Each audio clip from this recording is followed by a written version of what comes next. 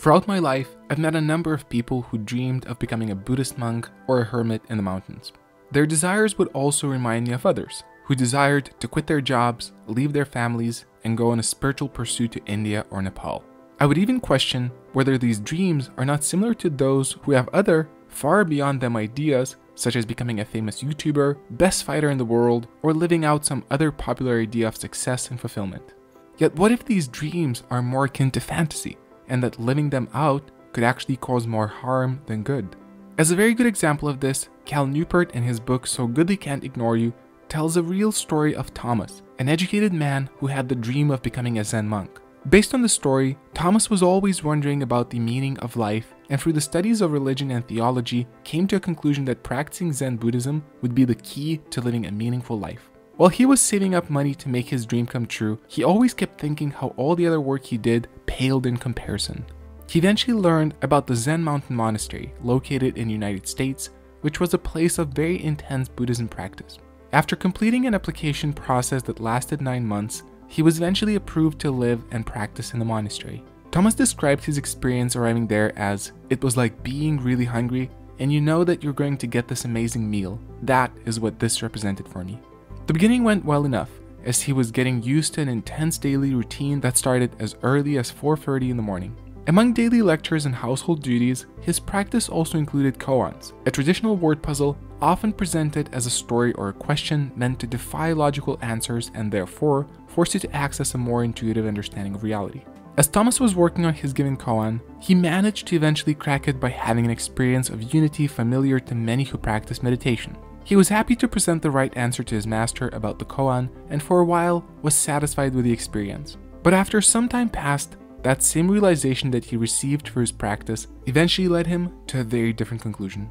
Armed with the insight discovered through this practice, he had begun to understand the once obscure lectures given most days by senior monks. Years later, he said, "As I walked that trail, I realized that these lectures were all talking about the same thing as the Mu Koan."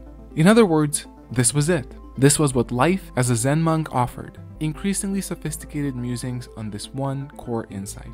He had reached the zenith of his passion. He could now properly call himself a Zen practitioner. And yet, he was not experiencing the undiluted peace and happiness that had polluted his daydreams. Thomas continued, "The reality was, nothing had changed. I was exactly the same person with the same worries and anxieties. It was late on a Sunday afternoon when I came to this realization, and I just started crying."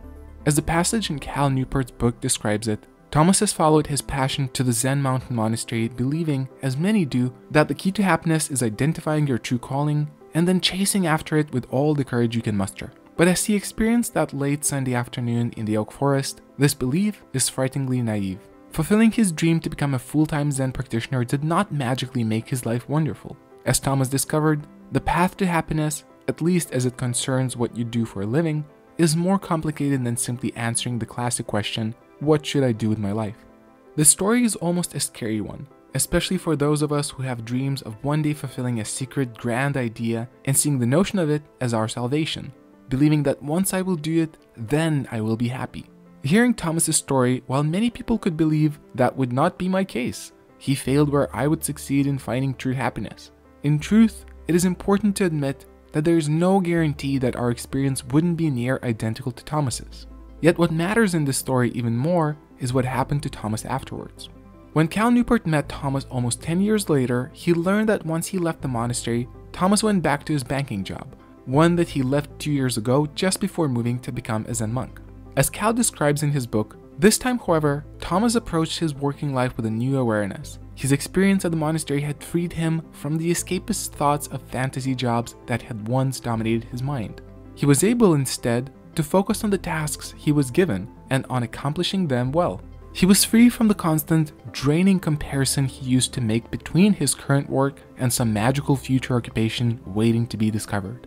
This focus and commitment to his job was recognized by Thomas's management, and over the course of 2 years he received 3 promotions which led him to a senior position in the company. While his work is challenging, Thomas admitted that he likes the challenge, and as Cal points out, he also experienced a sense of respect, impact, and autonomy, which created a feeling of satisfaction at his workplace. This concept is based on a study-based theoretical framework known as self-determination theory, or SDT, which argues that in order to feel happy at the job you do, there has to be three different factors, namely autonomy, the feeling that you have control over your day and that your actions are important, competence, the feeling that you are good at what you do, and relatedness, the feeling of connection to other people.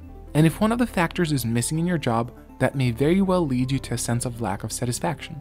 As Cal continues to explain, Thomas acquired these traits not by matching his work to his passion, but instead by doing his work well, and then by creating desired conditions based on the value he created.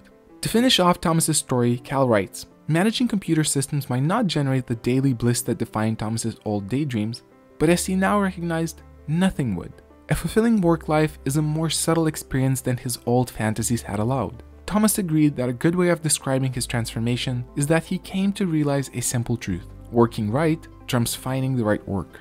He didn't need to have a perfect job to find occupational happiness. He needed, instead, a better approach to the work already available to him. Once again, the story proves to be mind-bending, especially to those of us who believe that the only way to be happy is to live your dream. And as an individual who has personally fulfilled many of his dreams, I can tell you, any work, even your dream work, will still be work. It will still have its ups and downs, it will still have its challenges, and it will most likely fail to be our absolute salvation to complete life happiness. If we will continue to believe that happiness will only come when we will fulfill our dreams, how much happiness will we truly experience until we will one day make it happen? And even more so, what if our dream turns out to be a fantasy, one which is far from realistic, and by getting there, we will only end up feeling worse than before? I do not mean to say that having dreams is an entirely bad idea. A dream may motivate us to work harder and to seek new solutions. But in general, I would side to argue together with Cal Newport if we should really invest all of our faith into a single, often unreliable idea.